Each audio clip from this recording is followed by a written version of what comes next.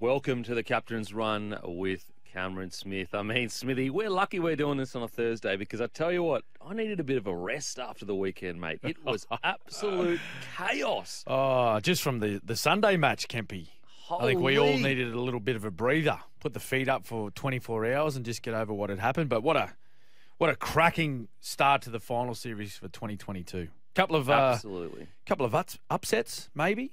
In some people's eyes, some upsets. Others probably thinking, no, I back that team. I back Canberra to go down there and beat the Storm. Oh no. I'm out. I'm out. Oh, no. Oh, he's gone. He's done. That's what's broken him. Finally, it's broken him. We've got the great Smithy. We've broken him. They're out the first week.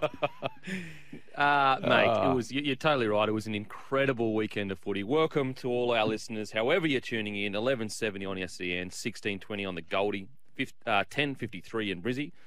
Queensland listeners listening via SENQ on DAB+, or if you're listening live on the SEN app, make sure to download the SEN app at the App Store or the Google Play Store.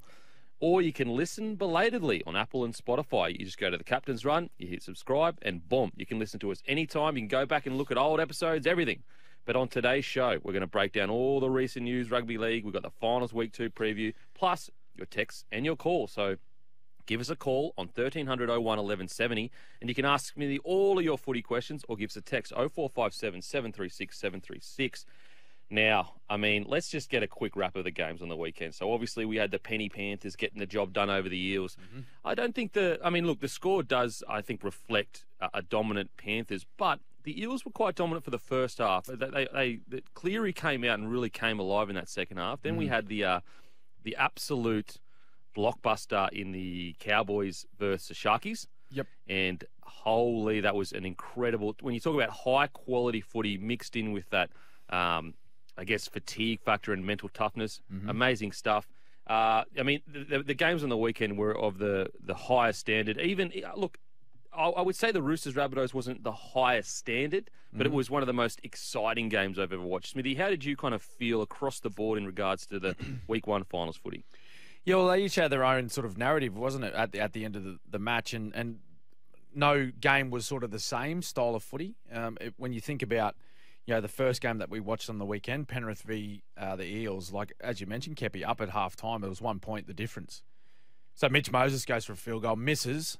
Penrith get an opportunity to go down the other end, and then Cleary slots it, and they go into the sheds at half-time at 7-6. So you're thinking, well, like, what a match we've got in our hands, and it's what everyone expected. Parramatta were the only team in the competition that had beaten the Panthers twice throughout the regular games. So a lot of people are actually saying, well, this is the game where Parramatta can knock Penrith off and jag a preliminary final, a grand final qualifier. But what Penrith did and what they've done so well over the past, 2 seasons, I believe, with the style of footy that they're playing, they just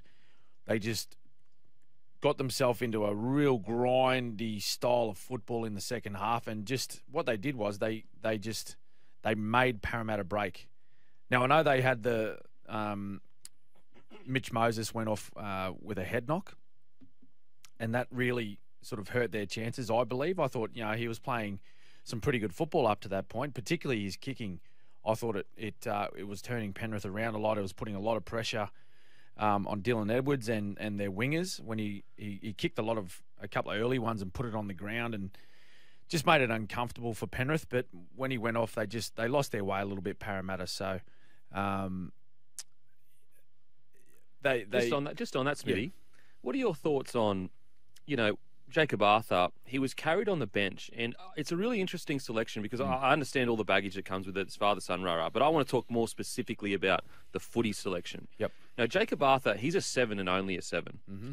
And even when he's coming on the field, surely Dylan Brown is the main guy, even with Arthur coming on the field. And I just think that selection was really surprising. Like, why wouldn't you carry a guy like Bryce Cartwright who can come on and play 6 and then Brown can come 7? But Cartwright can also play a bunch of different... I was a bit unsure about that selection. What are your thoughts on the fact that they had a specific 7 on the bench? Well, maybe Jacob Arthur can play a little bit of 9 as well. Like, we're not sure. Like, we don't know. Yeah. We're not at training. Maybe he does a little bit of training, a little bit of preparation to play 9. So if anything was to happen to Reid Marnie, he can fill that void as well. Because, like, a lot of clubs take a utility player Yeah. Someone that can play, multiple positions, particularly can go in and play 9. Like the Panthers, they have 2 9s. Yep. So does Canberra. So does Melbourne. And so maybe Jake Arthur can play a little bit of 9 if he has to. But that's the one thing I was a little bit surprised with. Not so much the selection, Kempy, was when Mitch Moses went off. I just feel as though Dylan Brown needed to step up a little bit. And it was almost, he had a very quiet game by his standards. I'm not saying he played poorly, but he had quite a quiet game to his standards. So look, I'm sure that he's reviewed his own match and as has every Parramatta player. And they know that now it's do or die. So they've burnt their chance. It's gone. So they need to make this next performance count if they're going to go forward in the competition. And what did you think about Cleary's performance? Obviously there's the rave reviews, and we all agree. The Prince is back, and he didn't. You were right. You predicted. You didn't feel he did need any warm-up games. He was going to be good to go.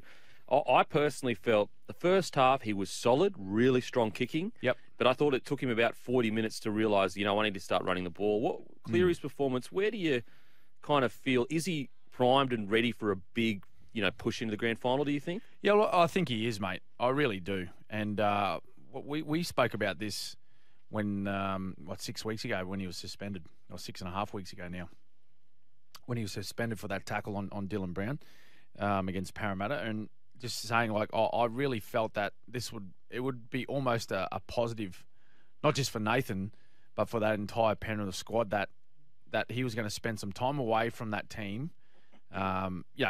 Just for the games. He's obviously training with them every day, but they're going to go out and play some footy without Nathan, who is he is their key man. He is the player that is central to their entire game plan. You can see with the way they play. Now, they've got some great individual players that can come up with their own brilliance at times, but their game plan is based all around Nathan. And that's the thing that he's so strong at. That's the strongest part of his game. He's not a player that plays a lot of instinctive football, although he can at times. But the way he bases his game, 95% of his game is based on a system and a structure that he builds with his squad during the week and with the coaches. And so his strong point of his game, though, Kempy, is that so anytime he gets the ball, he's got 3 or 4 options. So he can pass short, he can pass out the back, he can pass on his inside, or he can run the football, or he can kick. So there are his options. And then what he does is, his greatest ability is when he gets the ball, when he looks up and sees his defence, whatever picture he looks at defensively, that then says, okay, that's the play I put on. And so what he was so good at on the weekend was he didn't overplay his hand early, as you said. He kicked strongly. There's no doubt about that. He put Wanga Blake under all sorts of. And we I had nightmares for Wanga I was going to Blake. say we could probably touch on that quickly with you being a winger, but as he got into the game and they started building a bit more momentum through the middle, the Parramatta defence started getting a little bit more fatigued. That's when he's seen options to run, and he come up with a couple of nice little plays towards the end of the game there, where he ended up setting up a try when he touched the ball like 3 consecutive tackles in a row. But it was just I guess the thing that made his performance stand out more was because he'd been away for so long. And I don't think many people sort of expected him to come back and play that well. But you got to understand, this is one of the elite players of the competition, and he's not someone that, if he's not playing, is just going to sit there and do nothing. He would have had himself. He would have trained more. Put it this way, he would have trained, I reckon, more often and longer and harder than what he would have if he was playing. If you understand that, it's because he was able to. He's not getting banged up. He's not getting hit around on the weekend. So he took the time to get in the gym, which he hasn't had a lot of opportunity to over the last 12 months because of that shoulder injury. So he would have been in the gym. He would have been getting strong. He would have been getting fit. And he just would have come out feeling fresh and just really good about himself last week. Mate, he looked so sharp. And you're right, he didn't miss a beat. As I said, I was a bit concerned. I was like, I just think he might need a game. But you're absolutely right. And in regards to the training, it's almost it's when you're in a squad and you're in the rehab, it's almost a bit of a punishment. It's almost it feels like that. It feels like it, even though it's not. But like it's kind of like if you're in rehab, we are going to absolutely towel you up. For a couple of reasons. You don't want to be in rehab. No. But also you need to be even fitter than you were before because you've got an opportunity here to work on things like your cardio, whether it's your body strength, always improving. And Cleary did that. In regards to Wonga Blake, yeah, look, really, really tough night. I will say in Wonga Blake's defence, and although I think, as a winger, you've got to do your job, and unfortunately he didn't, he hasn't played that much wing. He's mainly been a centre. Yep. It's interesting because it doesn't really get, I guess, talked about as much as I think it probably should, and that's probably because I'm a winger. But those catching those high balls, that's a specialty. That is not an easy task, and no.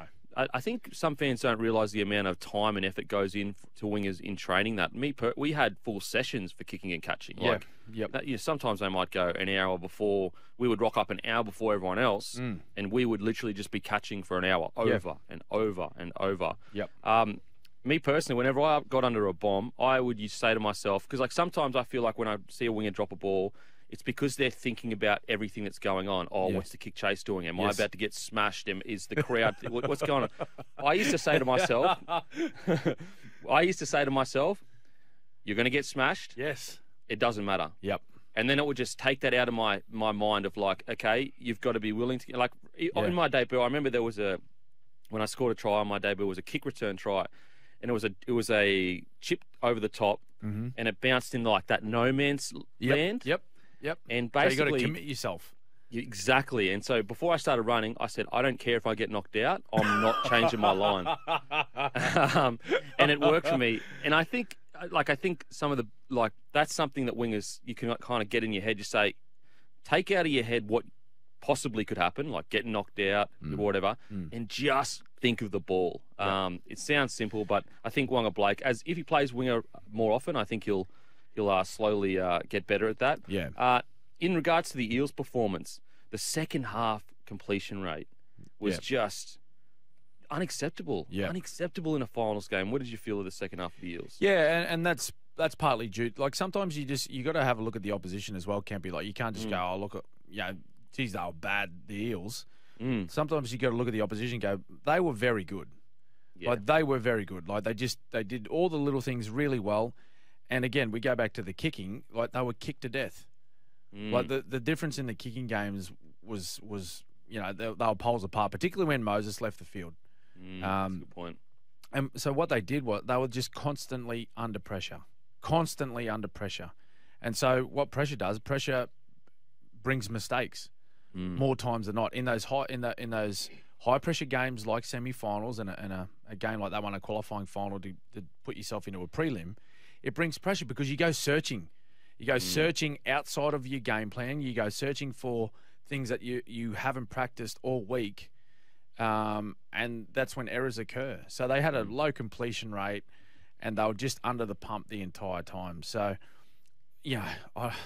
for Eels fans, I'd like to see them bounce back. Like, imagine being an Eels fan and they go out straight sets. Oh. Straight sets. Oh, mate. We'll get to it in the preview because there's a lot to talk about in regards to, what are the ramifications? Because they have to make a prelim. They have to because they've been kicked across to the other side. They should beat the Raiders. And that's not like the Raiders are going great. Yeah. But the Eels are a premiership, Yeah.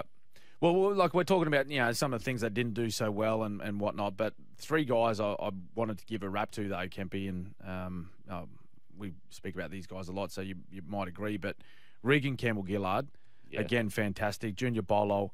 And I thought Ryan Madison was strong as well.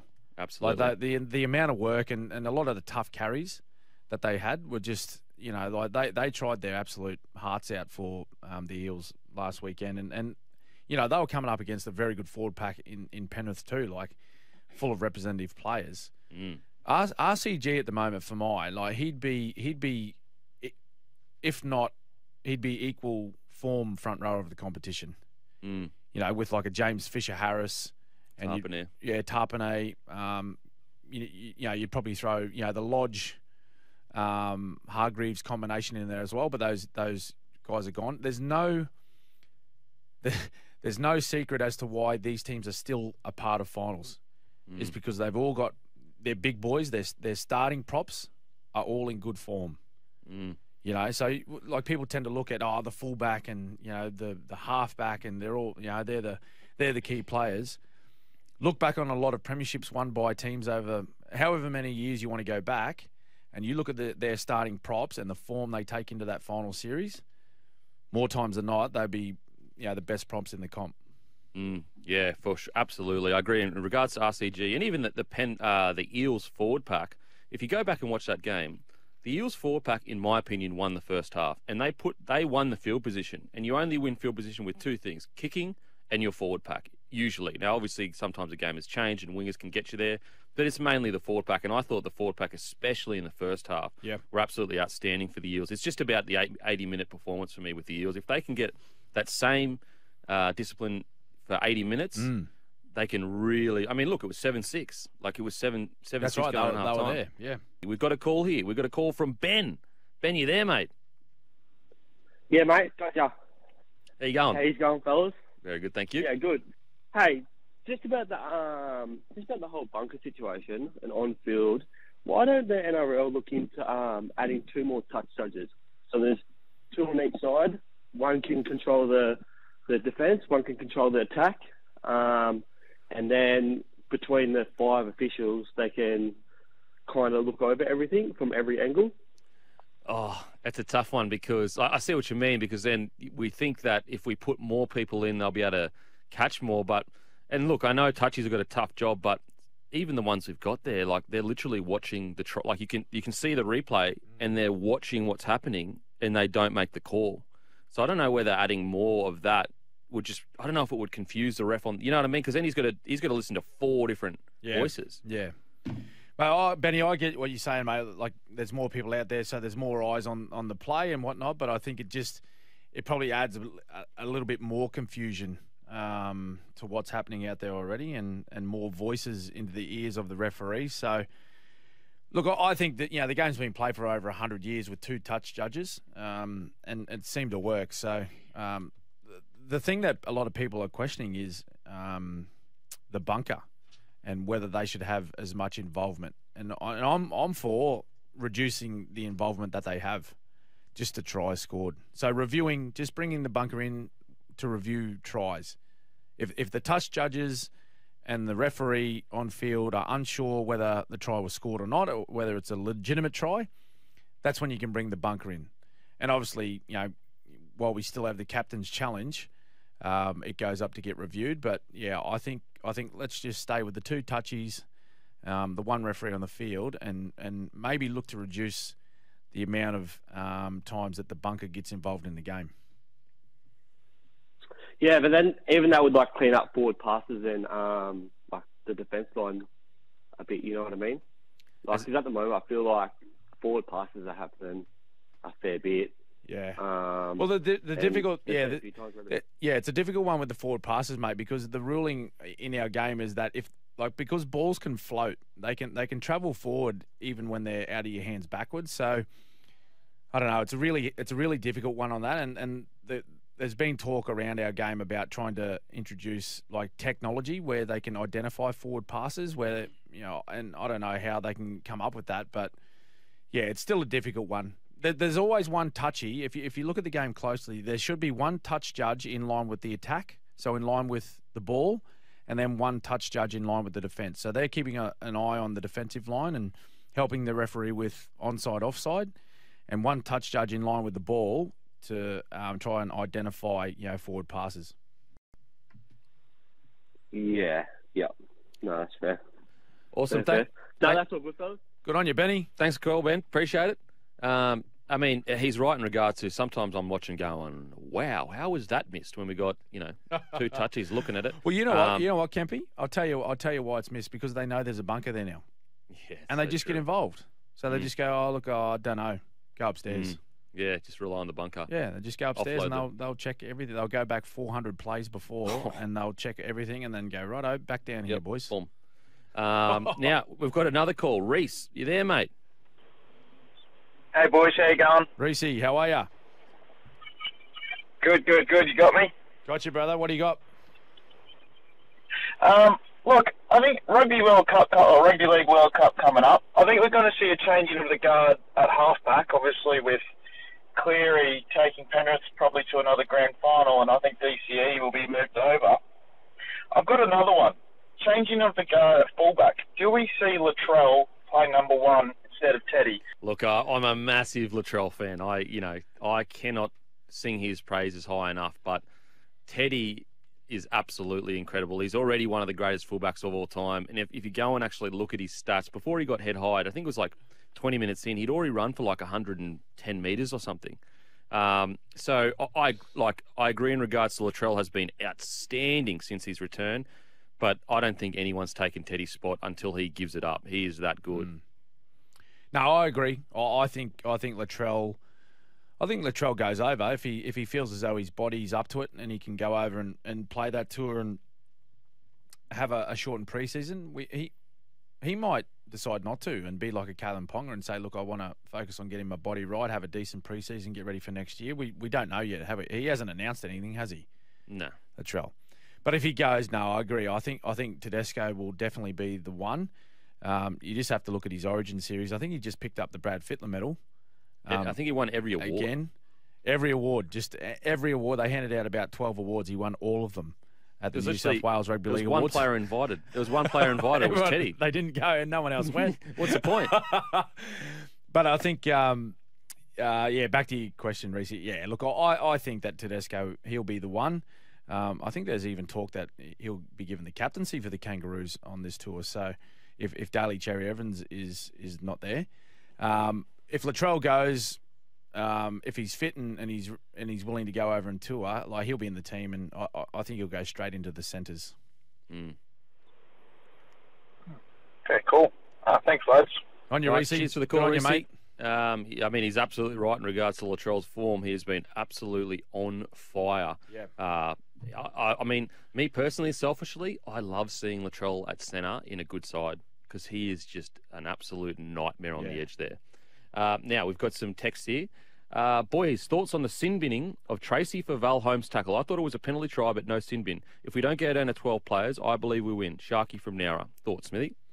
No, look, I think it was a legitimate sin binning. There's no doubt that Connor Tracy tackled or even just touched Val Holmes, which affected his opportunity to take the ball cleanly and score a try. I think if put it this way, if Connor Tracy's not there, I strongly believe that Val Holmes scores a try.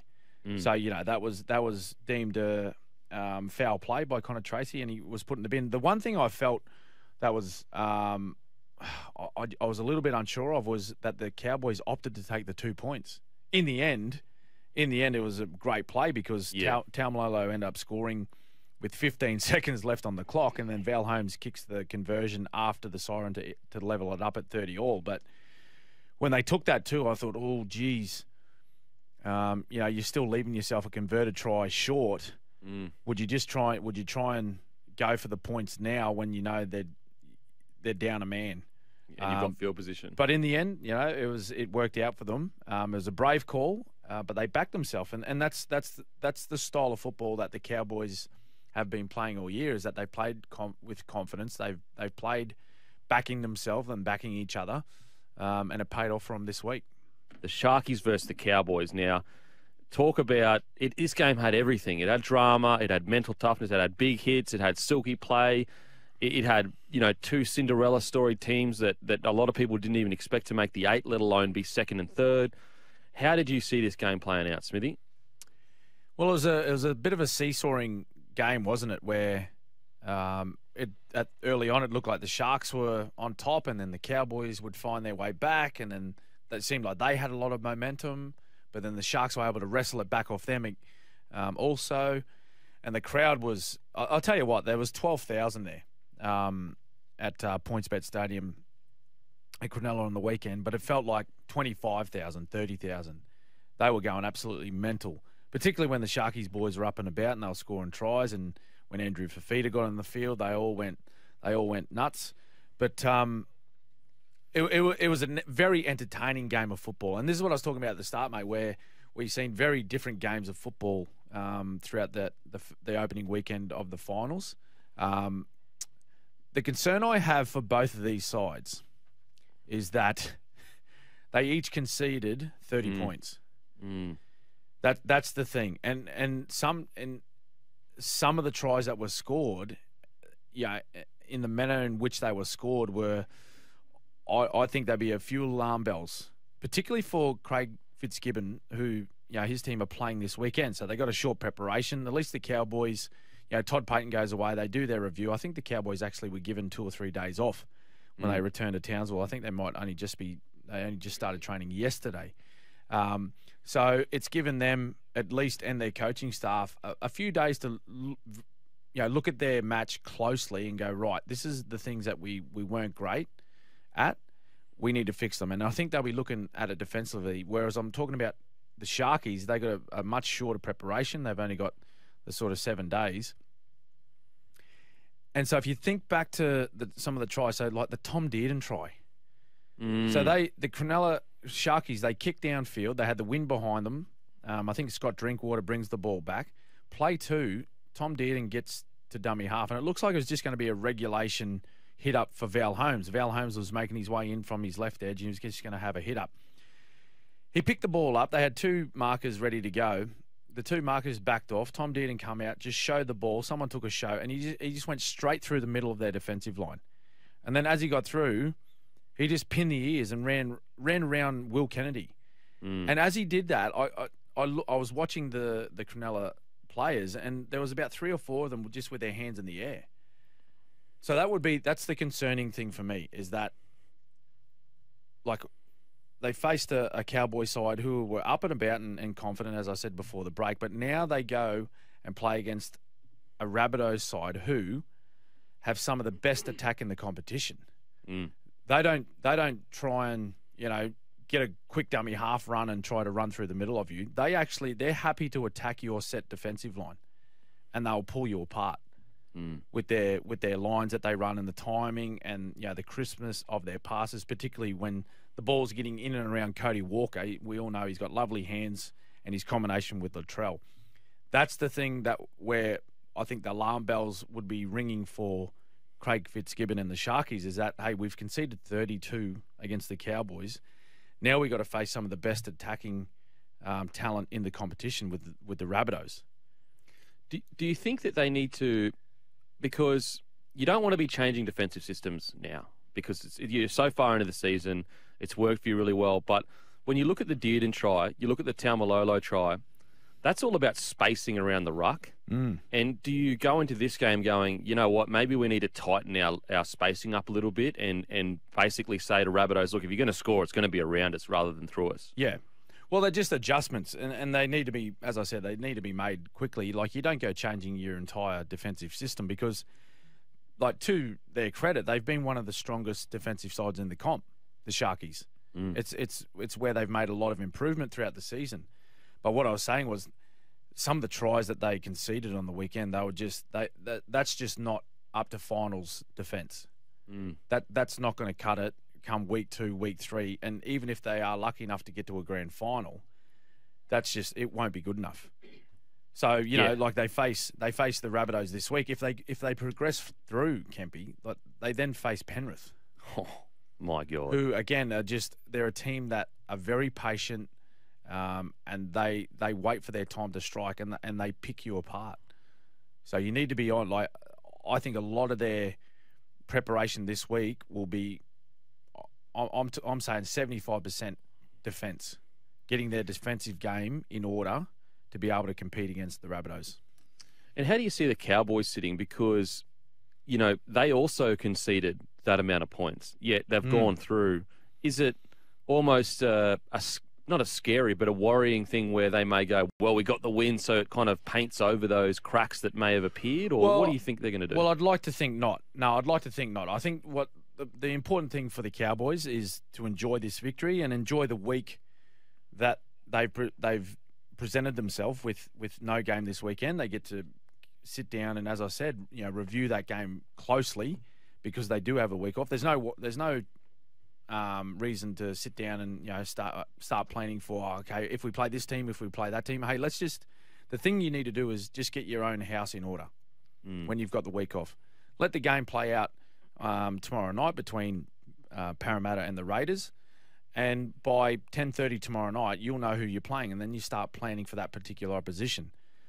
So the first few training sessions of this week, I believe, will be just a chance for these players to freshen up a little bit, maybe put a little bit of work into them, just to keep the legs ticking over and so that they're ready to go.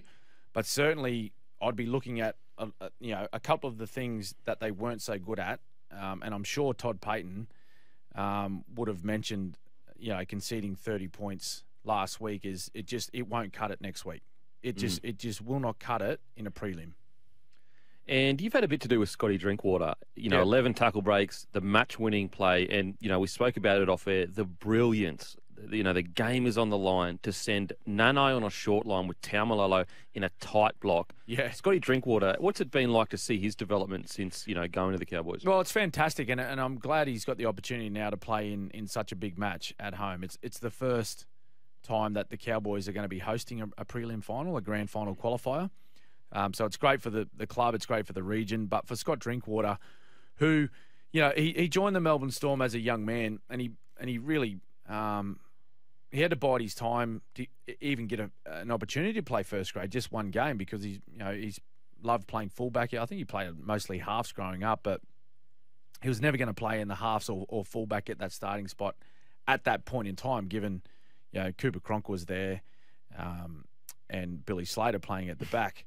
So it was going to be a tough job to try and crack that. But he got a couple of opportunities when I think the boys may have been injured or playing representative football, and you could see he had a lot of quality about him, and a lot of his quality in his game was things that weren't necessarily coached into him. It was just natural ability that he had. And then he had a string of injuries, and one really unfortunate one where it looked like he was going to get the nod to play fullback for us when Billy Slater decided to retire. But he actually tore his pec. So he sat out nearly an entire season. He then moved to the Cowboys. And so for me, having known Drinky for quite some time before he's moved to the Cowboys, it's great to see a young guy get an opportunity like this, and he's made such a difference. Like, he wasn't even in the team at the start of the year, Kempy. Yeah, wow. You know what I mean? Like, Hamiso Tabuai-Fidow was the number one. Drinky was not even in the side. I think he might have played off the bench a couple of games, and then sometimes he was like 18th man or something. And then it wasn't until the Hammer picked up an injury. I think he might have picked up a leg injury or something, sort of a third of the way through the year, and then Drinky got in, and he has not looked back at all.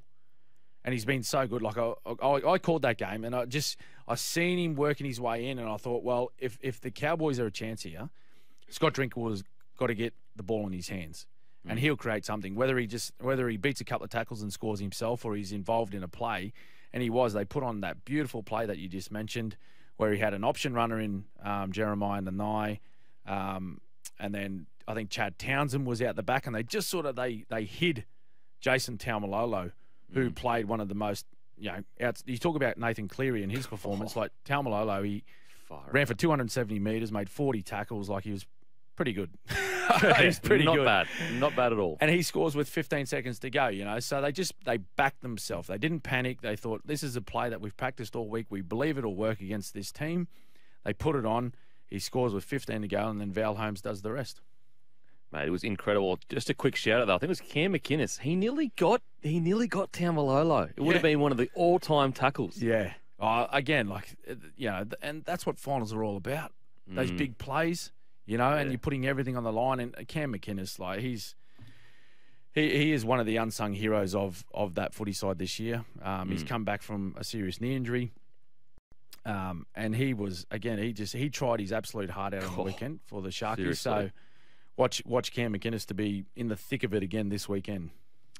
Look, we've got some texts here, so we're going to get through them. Speaking of bomb, Smithy, whose idea was it in Origin to put up the bomb and absolutely annihilate Kurt Gidley at the back of one of my favourite Origin memories, even though I'm a Blues fan? Oh, yeah, that was unfortunate. No, so what happened was Steve Price got knocked out, and there was a little bit of happening. Someone ran over and grabbed him while he was knocked down on the ground, and we didn't really think too much of that incident. So we kicked it for touch, and it was like 3 seconds to go. The siren might have even gone, and we were like, what do you want to do?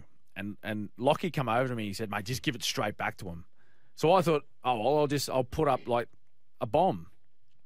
But I think after the match, he said, "Nah, I wanted you to just like chuck it to him, so then we could go and just hit hit someone that was like 5 meters away." I ended up putting a bomb up, and it went down to poor Gids. Like, Oh, Kurt no. Gidley. Mate, Gids is one of the most like best blokes you'll ever meet. He's a champion, and should have been a Queenslander actually. Anyway, it went down to him, and like he just got swamped. He got swamped by the entire side. Like, we got beaten. The Blues had won. Like, well, there was no way we could win the match. But yeah, it was just a bit of a reaction for sticking up for your mates. Oh, poor old Pricey, he was knocked out. So yeah, that's what happened. Was that the Ben Cray Hodjo incident? Yeah, no, I think it might have been. Yeah. Benny Cray come in and give someone a little shove, and then Hodjo went after him, and then Benny Cray he chucked it in reverse real quick. Oh wow, that Origin moment was incredible. The D-Lock, the great cyclone. Look here. Yeah, game 309. Well, I think we may have been looking for a whitewash, but New South Wales, they played well and beat us. So yeah, that's the way it ended. It was scenes though, scenes. Oh, absolute scenes. Now we've got some more texts here. Beak and Smithy, just wanted to get your thoughts on Dragons signing Jacob Liddle. Do you think the writing is on the wall for McCulloch? Is it a step in the right direction for the Saints? Love the show. Keep it up, from an optimistic Dragons fan. I'm not too sure if the writing's on the wall. I think maybe they're just bringing Jacob Liddle down there. He's a little bit younger than Andrew McCulloch. I know Andrew McCulloch and Anthony Griffin have a wonderful relationship. So I feel as though if Hook, Anthony Griffin, as the coach of the Dragons, felt as though it was the best decision for Andrew McCulloch to finish, I'm sure that conversation would have been had by now. I'm sure of it. Yeah, it's an interesting one, mate, because there has been like reports coming out, McCulloch considering retirement. And when I see that, sometimes I go, where's that coming from? Is he getting, and look, no evidence for this. No. But sometimes it is the case. Like, is he getting pressured to move on, or what's going on there? Well, sometimes, you'd like to think they're not pressured, but unfortunately, it's just a part of the industry, Kempy, where, the clubs are dealing with salary caps, and they're also dealing with, fans and sponsors and, members that want results.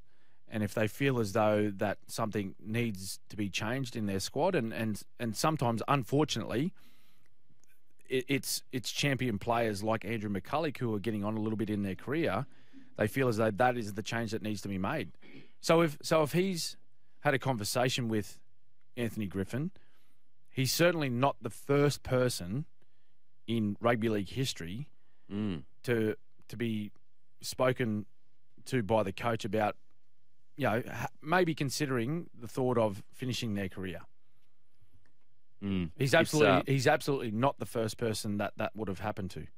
For sure. So you'd rather that. Look, to be honest, Kempy, I would rather my coach come to me and say, "Hey, mate, listen, I think it's time for you to finish," rather than play on and be then forced to not be in the first grade side, maybe play out an entire season in reserve grade. Given what Andrew McCulloch has done in career, he's a state of origin player. Yeah. Go out in a dignified way where it's on your terms and you go, right, okay, look, I've played over 300 matches, I've played State of Origin, I've played in grand finals. I think it's best that I move on. Yeah, I think it might be a little bit of a space to watch, because if I recall, even when McCulloch came back from injury, I think Bud Sullivan actually started maybe the last game or two, but that may be just to get some runs in the rookies' legs. Now, we're going to head to a break. After the break, we're going to continue, get to your text, and then after that, we got the massive review of the Storm versus the Raiders. Got some texts here. Kempy, the last try was in the last 20 seconds against 12 men. Wasn't that great of a play? Geez, guys, please, Sharky from now. The sorry, Sharky. I know you're hurting right now, mate. I know you're hurting. Another text here. Hi, Denon and Cameron. Who has a better shot of beating Penrith next week? The Sharkies took them a full 80 minutes a couple of months ago, while South have an unorthodox attack. Latrell in clear career best form. Who do you think? Oh, well, whoever wins will have the best chance. That's what you come here for, guys. Deep analysts from the great minds of rugby league. After the break, if you're a Roosters or a Storm fan, text in, because we are going to be reviewing the Storm vs Raiders game, plus reviewing the Storm vs Roosters seasons. Welcome back to the Captain's Run with the great Cameron Smith. Make sure to download the SEN app or give us a follow at SEN League on Instagram, or give us a text 0457 736 736 or call 1300 01 1170. Now, Smithy, I'm sorry, mate. We're going to have to talk about it. No, that's good. I know it's going to hurt, but fortunately for non-Melbourne fans, we finally have an opportunity to put the boot in. We finally have the opportunity. So, everyone, just enjoy the next, 10 to 15 minutes. Let's make it 3 minutes. So the Storm go down to the Raiders at home. It's I think it is the first time since like 2003 or something, some long time, that both the Storm and the Roosters were knocked out and aren't a part of week 2 of the finals. Yep. So the Storm go out to Raiders. I guess, what do you make of the match, mate? And I guess the Storm as a whole. Well, I think, if you listen to Craig Bellamy after the match, he was really disappointed with, the way the game finished and the way they played, particularly their defence. And I think the term he used was at times soft as butter. So, knowing the way he coaches and the way that he plans that footy side, it's a lot of the game is based around defence. So, just seeing a couple of the tries that the Raiders scored, they were fairly easy tries, from an NRL standard point of view, and particularly finals. And we spoke about that with the Sharkies against the Cowboys. So watching that game, I thought, oh, geez, there was a few signs there where I thought, oh, this is going to be a tough one. And you just know that Canberra are a side that they know how to upset Melbourne. They just know, and I'm not. It's hard to pinpoint why. But they've got a style of footy that they play, and they've got this sort of attitude about them that really gets under the skin of Melbourne players. They've done it for a long time, and I think they've got an outstanding result now. They've built an outstanding result at Amy Park. I think they've won the last 5 there, maybe, Kempy. It's something like that, 4 or 5 now. matches. Yeah, 5. Yep. So that's the disappointing thing for Melbourne, not just going out week 1 of the finals. It's the first time that they've been knocked out week 1 of the finals since 2014. Wow. And you know what I mean? So, and I'm not trying to gloss over a loss, but if you look at their record since then, I think they've played in nearly from 2015 onwards till this year. I think they've played in every prelim. That's incredible. So 15, 16, 17, 18, 19, 2020 and 2021. Like, this is a footy side that they make playing finals, that's just their business. So I think it was a bit of a shock for everyone to go, wow, like the Storm, they're out. How good? Like you said, like most of the non-Storm supporters, they're like, yes, they're gone. They're gone. They can't create any sort of havoc in the final now for my teams that are still in. But I think, Craig was most disappointed, and you could see it on his face during the match and after the game. He was most disappointed with the way they finished, because they were sending off 4 players that have done so much at that footy club. Now, Brandon Smith, he spent the least amount of time at the Melbourne Storm out of the 4 of them. And when I say 4, it's Brandon Smith, Felice Kafusi, and the Bromwich boys, Kenny Bromwich and Jesse Bromwich. So the 2 Bromwich brothers, they joined the club in 2008, where they come in and played under 20s with the Melbourne Storm and progressed their way through into first grade. All 4 of them are premiership players, and I'm thinking that Craig, that's not the way he wanted them to finish their career at the Melbourne Storm. It really wasn't. But on the other side, you got to give credit to the Raiders. They come down with a game plan that they just, as I said, they upset the Storm rhythm. They found ways to score. They actually scored a couple of pretty decent tries. And one sort of fortunistic one at the end there where it come off, was it Seb Chris? Come off his noggin. Come off his melon. It was a Falcon, classic Falcon. One of the best all time. To help them progress through. And I'll tell you what, Fogarty had to come up with an amazing kick, at the end there to put them ahead by 8, which really sealed the deal for the result. But, they progress through. They find a way to knock off the Melbourne Storm at home, which is a very hard thing to do. Yeah, look, it's we spoke about it last week, Smithy. It was almost like the one side out of the entire 8 that Storm didn't want to play. I mean, again, there's no sides they don't want to play. But, like, in reality, if there is one side that if you were betting on, it would literally be the Raiders, and they're the ones that come eighth. It's the Raiders that seem to have some... I know Ricky and Belichick are friends, but always there's just like there's a friendly competitiveness between them two. Very mate. Competitive blokes. Yeah, they're like, let me tell you, they are good mates, but they're not friends game day. Definitely not friends game day. They are ultra competitive, and they always want to get a win against each other. But yeah, Stick's got he's got the wood over Belichick of recent times. Now, this is going to be, I guess, tough to talk about because you're an ex-Storm player and you know these boys, but. And this is not to be, these guys, those four blokes have been incredible players. But the concern I had for Storm coming into this year was I just felt their forward pack's depth was a bit light. Yep. And then I also, as the year progressed, I just felt that maybe the explosiveness, and it's only natural as you get older, the explosiveness compared to other packs like a Tarpane, Papali'i, although he's getting older, he's still probably, I think, a little bit younger than some of the forwards there. Yep. I just felt the young, youthful explosiveness of the Raiders may be too good for the Storm. Is that something that you identified, or what was that the difference? What did you feel the difference was between Storm and the Raiders? Oh, look, I think it's hard to sort of pinpoint just on that match. I think when talking about the Storm season, they had an injury list like they've never seen before. Most in the comp. Yeah, most in the comp. So they were dealing with that, and it wasn't just injuries to sort of a player that would be. A fringe player in first grade or a guy that is just out there as one of your workers in the team. They were to guys that played in the key position. So Ryan Papenhuyzen, how many games did Paps play this year? Maybe 10? Yeah, and the ones that he did, he was absolutely incredible. Yeah, well, early on, like a lot of people were talking about him playing for New South Wales this year. That's the form that he was in. So he injured his hamstring and did his knee early in the year. He spent 6 weeks on the sideline, come back for a couple of games, and then that's when he smashed his kneecap, and that was it for him. That was game over for his season. Jerome Hughes spent time off the park. Cameron Munster spent time off the park. So did Brandon Smith. Harry Grant played his first full series of State of Origin, so he missed a few games as well. And look, these aren't excuses, but they were things that the team had to deal with that they haven't dealt with before. And then also trying to win matches with young guys, inexperienced guys, and an aging forward pack. And look, I won't say that they didn't play well this year, but I thought for the most part they held their own against some of these younger guys. But you can see it's just a natural progression, isn't it? Particularly with the way the game's played now. It's very up-tempo, with set restarts and all that sort of stuff.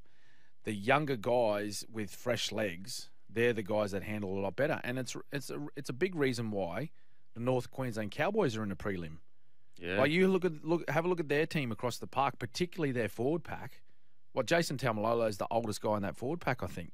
Yeah. You look at Griffin Neem, you look at Tom Gilbert. Maybe McLean's the only other older one, but yeah, maybe Macca, but he's missed a bit of footy, so he's probably fairly fresh. Who else is there? Reuben Cotter. They've all got young, fresh legs. They're energetic. They haven't played a lot of football like the Bromwich boys and Felice Kafusi and these type of players. But it's difficult. It's difficult being up for so long like the Melbourne Storm have to be at that level every week. And finishing, sort of in the last week, like playing a grand final or playing a prelim every year, because teams are after you. Teams are after you, and it's just, I think, Craig may have mentioned too in his post game stuff. Like it's been something that's sort of building slowly over the last couple of years for them. Now to the Raiders, what an incredible win for that club. I mean, they went the start of the season.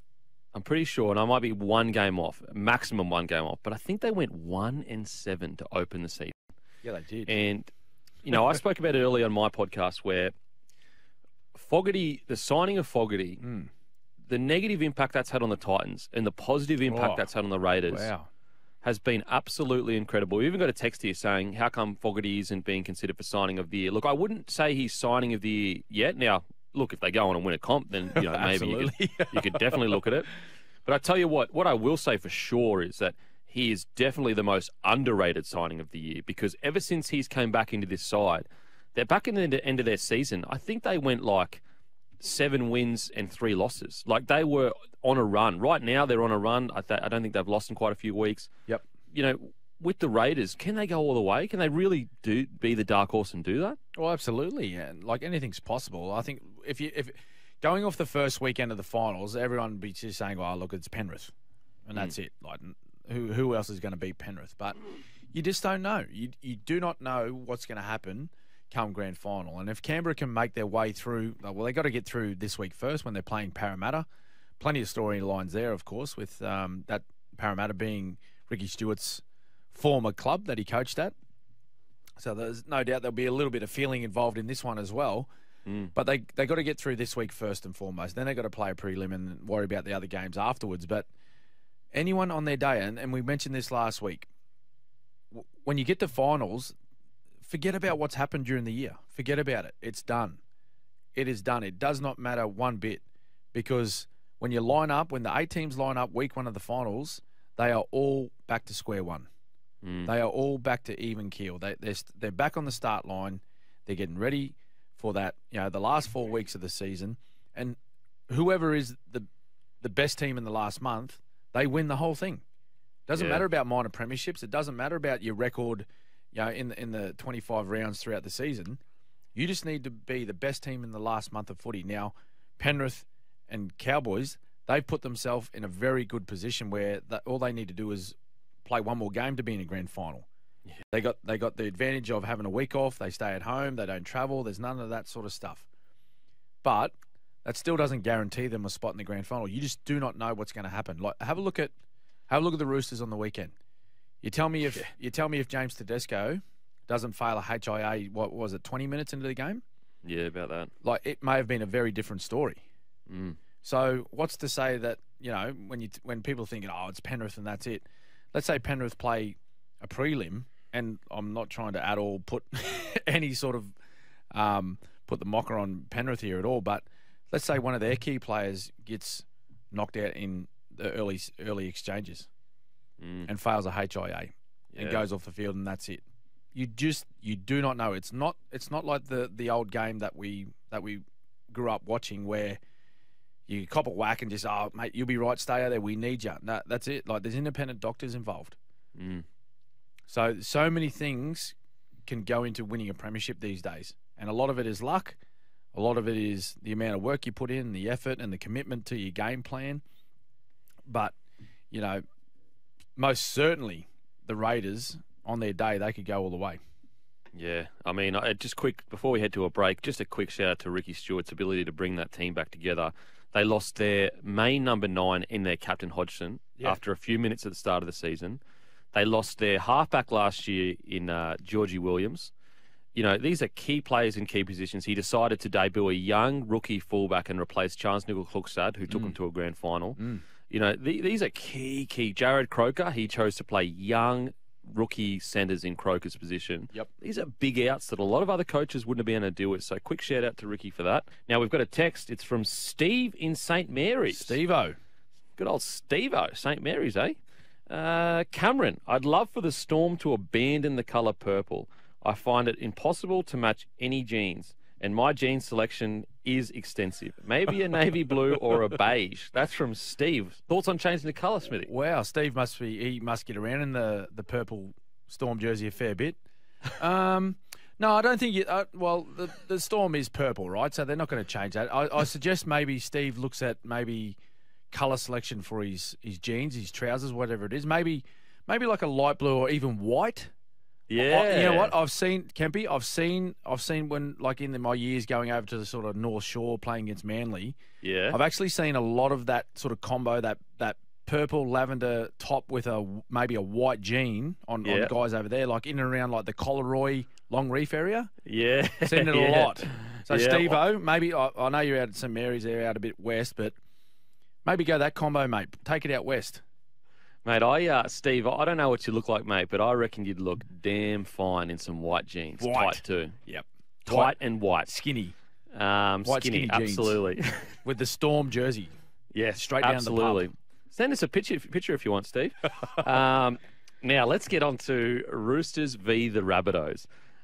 Look, now, this is a really bizarre match because if you actually looked at the rugby league being played, you know, There wasn't a lot of it. There wasn't a lot of it. No. It went for about 1,000 hours. There were patches of some really, really good footy.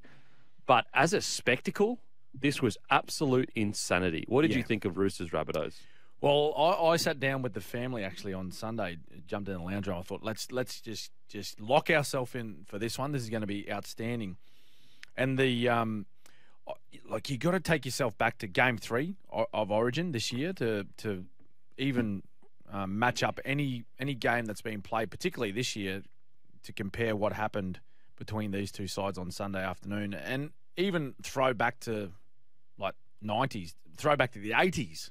And a lot of our listeners, wouldn't have watched a lot of football. We certainly didn't through that time. I may have caught like the late 80s, Kempy, but it was physical. It was rough, and at times, as you said, there wasn't a lot of rugby league being played. There was scuffles, there was pushing and shoving, there was head-high tackles. There's a few little melees here and there. Guys on the ground being attended to by trainers, the bunker looking at replays. And to be honest, a little bit into that second half, I thought, mate, I can't watch this anymore.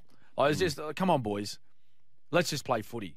And listening to the two coaches post-game, that was really the message from both coaches, is that I'm sure they would have preferred their teams to be just worried about their footy. And they said as much afterwards, just saying, look, I thought, both sides really, they probably let the occasion get to them a little bit too much. They went away from playing footy. And in the end, I think Trent Robinson said that, the Rabbitohs, they handled the occasion a lot better than what his team did. I wonder whether Robbo, because Robbo obviously an incredible coach, and everything he's achieved has been, absolutely amazing, and he's still so young. But I wonder if he'll learn a lot from this game because, my understanding of watching the way Robbo coaches, he almost likes to create like warriors with discipline and aggression and toughness.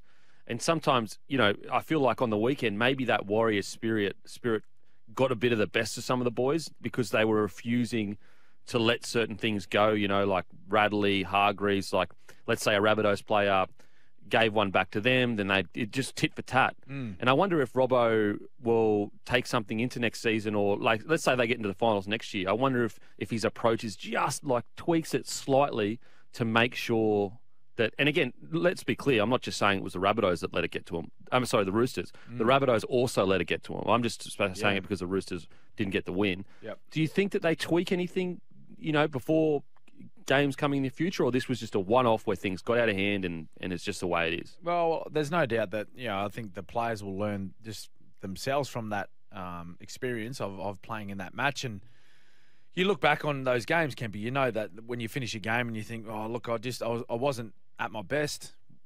Why were the reasons for that? And you try and find reasons. Some stick out clearly. Some others you got to sort of search and sort of ask yourself a few deeper questions. But I think, listening to some comments out of the game from those players was that they said, I think Siwa Takiaho has come out and said, I'll let the occasion get the better of me as far as the emotion of it all, because he's moving on. He's going over to the English Super League. So sometimes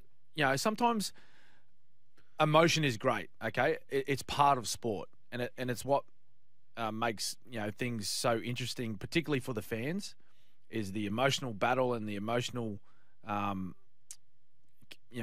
commitment and part of sport. But on the most part, from my point of view, I've found throughout my career is that when you put the emotion aside and just worry about the football and go out there and get things done, you go and execute your game plan. That's when things happen for you in a positive way. There's no doubt that emotion plays a part in sport. But for me, I always found that if I just relied on emotion to get me through matches of football, particularly the big games, they were some of the games that I wasn't at my best. When I knew exactly what needed to happen, I knew exactly what my role was, and no matter what happened during the game, whether there was a bit of a blow up and some pushes and shoves and things happened throughout the match, if I was able to get my mind quickly back onto the game, go back to the team and settle them down and say, hey boys, let's get back to playing football. More times than not, the result will go your way. Well, I mean, you only have to go back to your grand final win where, you got the boys in a huddle after they were just, offloading and, trying to live in the moment. What do you remember, what you said to the boys in the huddle and I guess to bring them back down to, I think you're referring to 2020. Yes, is that right? Yeah, 2020. in like the dying moments when we lost. Who did we lose? I think we lose Jerome Hughes. Cheese, I think. Was it Cheese went off as well? It was either Cheese. It was Cheese or Jerome that went first. Either one. They both went off in the end. But we were down to 12 men. But we were ahead, and we were ahead comfortably still with only maybe 3 minutes or 4 minutes to go on the clock. So there was absolutely no need to be pushing passes or chancing our arm. We weren't chasing points. We were ahead. We were in a very strong position to just finish that game off. So I remember grabbing the boys and just saying, hey, boys, we don't need to do that. Time and place. Have a look at the situation we're in. We're up by, I think we might have been up by 12, something like that. And hey, boys, just take the tackle. Make our way down the field, kick the ball long, defend our set. That's all it was. And that's it. Sometimes you just need a bit of a reminder. Yeah. Because the blood starts to pump a bit. The atmosphere, the crowd are roaring. Penrith are finding their way back. They're playing well, and sometimes that whole sort of the atmosphere and the emotion of it all, it gets the better of you, and your brain stops thinking about what's needed. Yeah, you know what I mean? You're just acting on impulse. So sometimes when you just, hey boys, you just hit the reset button and just go, hey boys, look, this is what we need to do. This is what needs to happen for the next little period of play. Let's get back to that. Get our game back on track.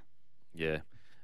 Look, it was an incredible spectacle. I enjoyed it as a spectacle, but I think both teams will learn a lot from that. I tell you what, it goes down in that rivalry book as one of the great. It goes in clashes. The book of feuds. Oh, mate. Book of feuds, absolutely. Welcome back to the Captain's Run with Cameron Smith.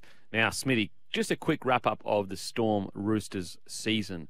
Now, with the Storm, my personally, looking at from, trying to analyse next year for them, I just don't know what they're going to have in the forward pack. You've got Big Nelson. You've got guys like Holworth coming through, who's a rookie, a much highly touted rookie. You've got Tariq Sims.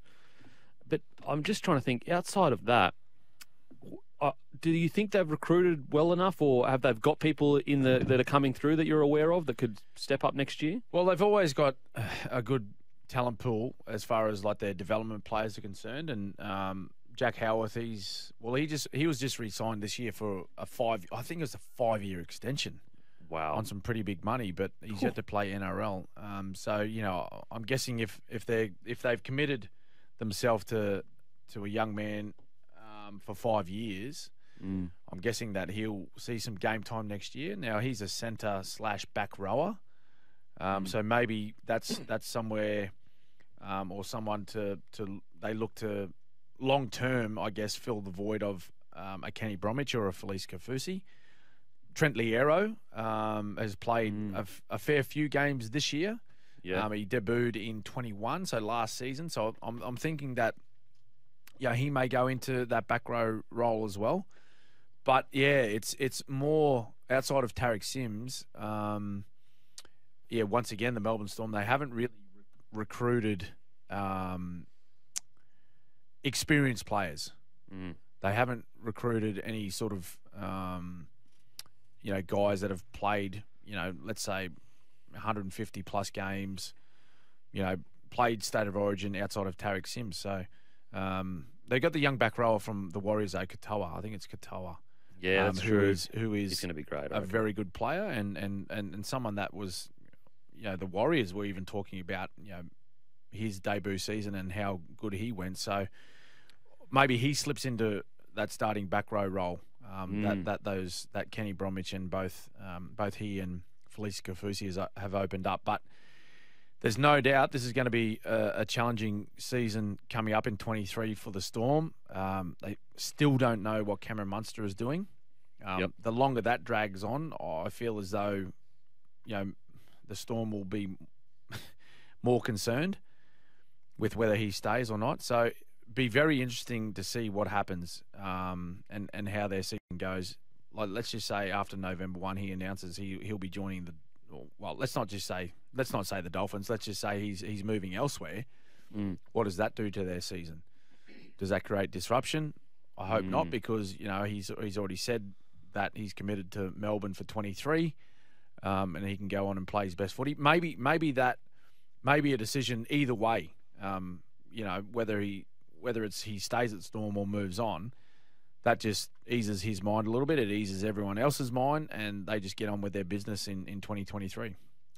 Another big reason you want the Munster stuff done sooner rather than later is it puts pressure on your cap, because if you've got $1 million to go into the market, you can start making some phone calls now for 2024 and give yourself the best chance to recruit a big signing. So, agreed in regards to big year for the Storm. Yeah, but and there's no doubt, like the club has dealt with some changes across the last 4 or 5 seasons at that club, and a lot of experienced guys have moved on and they've handled it well.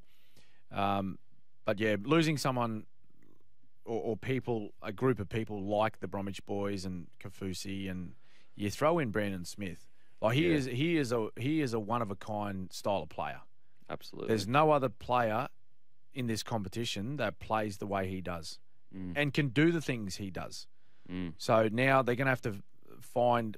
Well, I don't think they'll look for someone that plays like he does, but what they will have to do is find multiple people that will provide the energy, the explosiveness, the game breaking abilities that Brandon Smith had for that footy club for several years.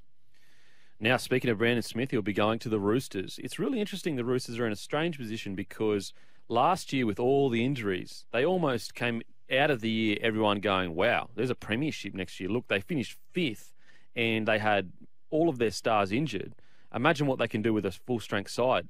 Now, they finished this year and they actually get bounced out first week. How do you see the Roosters going next year? Are they still, in that window for premiership, or where do you see them? Well, again, it's another club with a couple of changes, and there's always changes in every club throughout the competition. But they were someone at the start of the year where I was thinking, like you were talking about that aging forward pack, Kempy. I had similar thoughts about the Roosters. Jared Weir, Hargreaves, Siwa Takiaho, who we know is moving on. But they actually they started to play some of their best football at the back end of the year. Yeah. Now, I covered a couple of the Roosters games at the start of the year in the first sort of month to 6 weeks, and I was speaking with Trent Robinson and a couple of their players, and they mentioned to me how they had a very disrupted preseason. Now, you cannot underestimate the value of having a really big preseason. It's what my entire career at Melbourne Storm was built on with Craig Bellamy, and he said, if you want to have a good season, you need to have a good preseason. That's where it all starts. The work at the end of in the last couple of months of the year. You have your Christmas break, and then you build again for another 10 weeks before the start of the season. It's so crucial. So when you're talking, I was talking with Trent Robinson. He said we had disruption with COVID, we had disruption with injuries. A few players spent time away from training because their partners gave birth to children. So it was very disrupted. And Luke Keary, I think he hardly trained with the team. He's doing his own stuff, doing some recovery work and whatnot, getting back into his running and all that sort of stuff. So you could see in the back end when they actually started spending a little bit of time together on the field, you could see the cohesion and the combinations building, and that's when they started playing their best football. And they win 8 in a row? They won 8 in a row. Yeah. So they're a footy side and a footy club that they're always looking to be better, Trent Robinson himself, he's always looking to be better. He'll would have learned lessons from this year as well. They're much like the Melbourne Storm. I've never been a part of the Roosters, but talking to people within that organisation, I believe that's what that club is like, and that's what the coach is like. So if it starts like that at the top, the players will be the same. So until we get a look at their roster next year, going into 2023 season, you would not say that their opportunities next year to win a premiership are gone. Welcome back to the Captain's Run with Cameron Smith. Thanks to the SCN app. Download it anytime for free at the App Store, and you can listen to it anywhere. Let's take a look at the remaining hookers in the NRL finals and break down their games. We've got Api Coruscant, 23 games, 4 tries, 12 try assists, 13 line break assists, and he averages 41 tackles a game.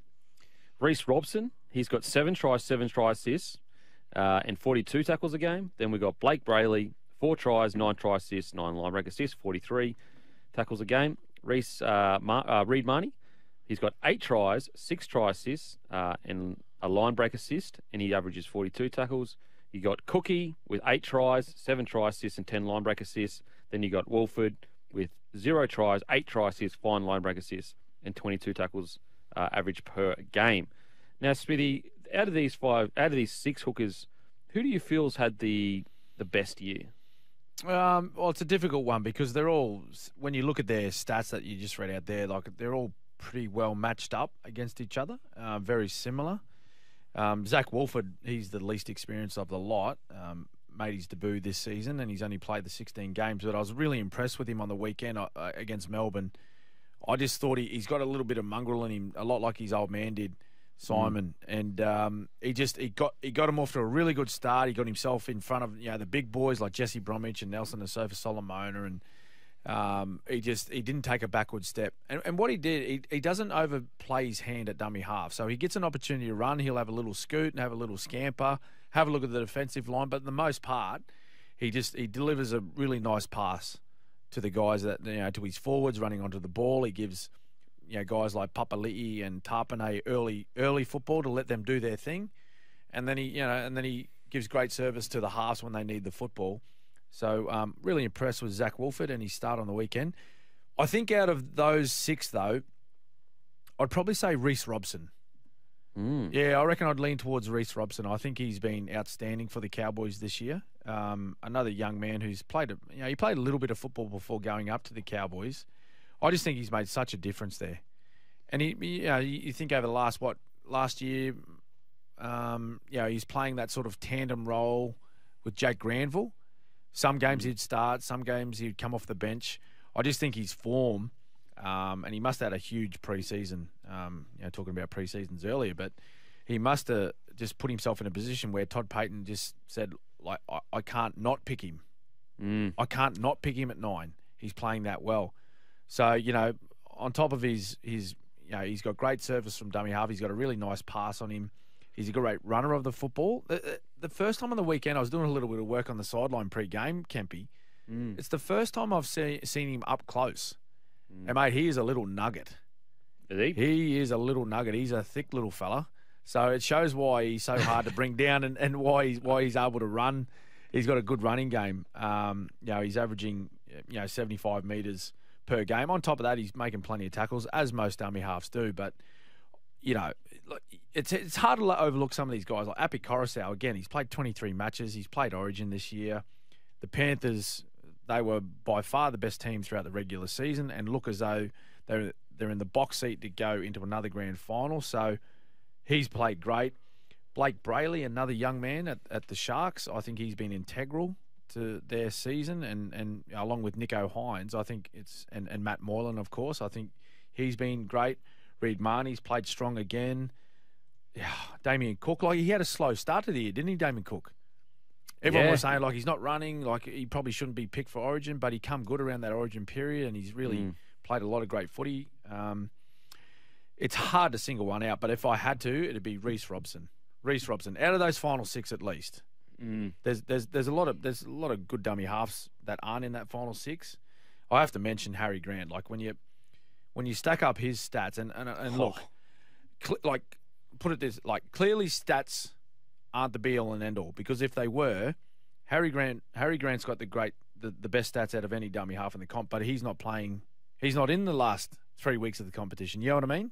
Yeah. Stats aren't everything. But if I can read his stats out compared to those 6 left, he played 19 matches, scored 6 tries, 16 try assists, Holy. 15 line break assists, and averaged 92 metres and 40 tackles a game. So, you know, he was heavily involved in that Storm lineup, particularly with their attack this year, and he created a lot of opportunities with points. That was just a special mention outside of that. But I guess the one thing that does show, Kempy, is that stats aren't the be-all and end-all. They're a good guide, but it doesn't mean that makes you necessarily the best 9 in the game, or it's going to help your team win a premiership. Yeah, Reece, I agree. I totally agree. And like, just quickly on the Reece Robson thing, really interesting because he was also battling Cotter for the 9 position. Cotter has played a bit of 9 himself. Yeah. And he pushed Cotter into that 13 role, or 13/front row role, and it's been an absolute masterstroke for both players. Yep. You know, so yeah, Reece Robson for me, his improvement. Last year watching him play, I was like, I don't know if he's going to kick on. He had a lot of raps coming through. Obviously at the Dragons, they let him go. I think he played Aussie Schoolboys coming through, and he used to basically battle Blake Brayley. Yes. You know, through Schoolboys. But we're really getting sport for talent when it comes to 9s. But let's get to the business, Smithy. The Eels versus the Raiders, 7:50, CommBank Stadium. Mitchell Moses has been named despite suffering a concussion and will be monitored throughout the week. And then we've got the Canberra Raiders with Adam Elliott. He'll miss the game due to a pelvic injury. Corey Hutawira replaces him in the starting side with Ryan Sutton joining the bench. I tell you what, that's not a bad replacement. Not bad at all. Now, we have to ask the key question, I think, for the whole match, Smithy. How will Mitch Moses recover after his concussion last week against the Panthers? And can the Eels win unless he's at 100%? Oh, look, I don't know. It makes it much harder, doesn't it, if Mitch Moses isn't there? And we've seen the effects of his absence in the second half last week against Penrith. Their kicking game was it was all at sea when he wasn't there, and he's their main kicker. He would kick, I reckon, 95% of their kicks. And it's surprising. Like, does Dylan Brown not have a kick? Does he not have a kicking game? I thought he actually kicked the ball okay, but yeah, same. Yeah, it makes it makes the way to go out and play well and win for Parramatta much more difficult if he's not there. He's another guy that, yeah, and you say this a lot about all the number 7s in the competition, but a lot of the game is based around him. And in the big matches, if you don't have a strong kicker, it makes it a lot harder to build pressure and to get in positions to actually, you know, score points against the opposition. But we've seen pictures this week of him out in the training paddock, and I think I've heard him talk already about, you know, like there's some protocols that need to happen throughout the week, and there's some maybe another test that he needs to pass to get through, but things are looking positive for himself. So I think he'll line up. I think he'll line up and play against the Raiders. But again, this is a Raiders side who are just in fantastic form. They've got a lot of belief. There is nothing to lose for this footy side. And Ricky come out and said it after they beat the Storm, is that there's no pressure on them because there's no expectation. You know, people believe this footy side after the first 2 months of the competition that they were no chance. They were no chance to play final, so why would they be a chance to win the premiership? So they're going to go out and play that way and have that same mindset. It's almost like in this like Goldilocks zone where you've got belief and also happiness. And what I mean by that is that they can go out and enjoy their footy, like, because there's no pressure. So you've got this like crazy amount of belief, but also you've got this like, look, boys, we can just enjoy it, like, because if we get bounced out, so people thought we were going to battle for the bottom 4 at the middle of the year. Yeah. On top of all that, they've got scalps on their record. They've beaten the Sharkies. They've beaten the Storm a couple times. They weren't absolutely dominated by the Panthers. Like, obviously they lost, but they weren't completely out of it. So I agree, mate. I think the Raiders are in a very, like, again, it's like a Goldilocks zone between pressure and enjoying your footy. Sometimes, teams can go out, and if there's too much pressure, they forget to have fun. And it sounds so, cliche, like have fun playing footy, but sometimes it becomes a bit of a job instead of it being realising that I'm actually enjoying every minute of being on this field. Yeah. And I think for Parramatta, like I know they had a loss last week, but they were playing against a good footy side and they played really well, Penrith. They need to have the same approach. Like everyone knows the situation. It's do or die now. So you can't afford to go into this match, tentative or second guessing yourself or worrying about the result.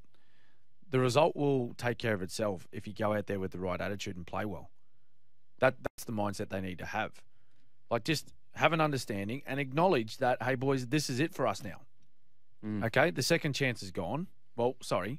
Yeah, it's gone because we've used it up. We lost. Now we're playing again. We're still in it. The mindset needs to be, what does our best football look like? And let's go and get that done. Each and every one of us play our role in that game plan that helps us play the way we did when we beat Penrith twice, we beat Melbourne twice. They are the giant killers of this competition.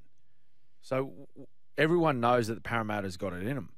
It's just a matter of them executing that on game day and not letting expectation of others get to them. Because what's the talk been about Parramatta for the last 5 years, Kempy? Like, they need to win a premiership. They need to win a premiership. This is their chance. They've got the squad. Well, this is the last time this squad will play together. So, boys, go and make the most of it. Speaking of that, Smithy, it's going to sound harsh, but is Brad Arthur under pressure if they get bounced out 2 games in a row? Well, look, I think... Well, is he under pressure internally? We don't know that. He certainly will be externally. I think the question marks will be raised. So if they go lost, gone, I think the questions will come for his job and whether he's the best person for that footy club moving forward. But in saying that, who's better? Yeah, that's the question. You know what I mean? We're quick to point the finger and say, "Oh, mate, he's no good. There's another failed season. Let's get rid of him." Well, okay, who are you going to replace him with? Yeah. And who's going to make the squad coming in for 2023 perform better than what Brad Arthur did? Like, they finished 4th. They got a top 4 spot. They're in week 2 of the finals. Like, in 8 other clubs' minds, they'd be pretty happy to finish where they finished. You know what I mean? Yeah. You know what I mean? But but that's a very simplistic way of looking at it because, of course, teams like the Dogs and West Tigers and the Warriors, teams like this would say, yeah, we'd swap them. We'd be happy with that. But, this is you're looking at a squad here with Parramatta that they've put together and they put a lot of time and effort into that should be challenging for a premiership. Yeah, I agree, mate. And I think that, it's also look, the Raiders, don't get me wrong, I think they really are a dark horse and they absolutely, on their day, can beat any team. Yep. But if you said at the start of the year, the Eels have to beat the Raiders to get into a prelim, and they don't, you would say that's outrageously, that's a poor performance. That should never happen. If everything's on the line and you get to meet up against the Raiders, second week of the finals to get into a prelim, and the team that the Eels have on paper, and again, the Raiders have proven they can take it to anyone. But when you're looking at it on paper and you look at the forward pack and then you look at the backs, in no world should anyone be satisfied if the Eels lose on this weekend. Like, in no world is coming 4th and then losing both games. Now, look, the Penrith, put it this way. If they played Penrith and then they played the Melbourne Storm and they lost those games, I think a lot of people could say, look, they just got up against 2 absolute giants of the competition. Yep. But the loss to Penrith, okay, disappointing. But then if you go on to lose, like when you look at the Eels' run right now, they have to beat the Raiders and the Cowboys, and they're in a grand final. That anything less than that is almost, it shouldn't happen, really. Yeah. Well, given like I said, given the quality of their roster, like the lineup, their best lineup is as good as any in the competition. When you pound for pound, when you're watching the team lists. But sometimes that just doesn't transfer to strong performances. Yeah. And this team, unfortunately, has a history of not coming up in the big games. So that they're able to beat the best sides throughout the regular seasons, but in the big games when it counts, they falter. So they just need to work out a way to try and get through. They just need to worry about the next 80 minutes. Yeah. Okay. Don't worry about 2 weeks' time when the grand final's on and trying to win a premiership.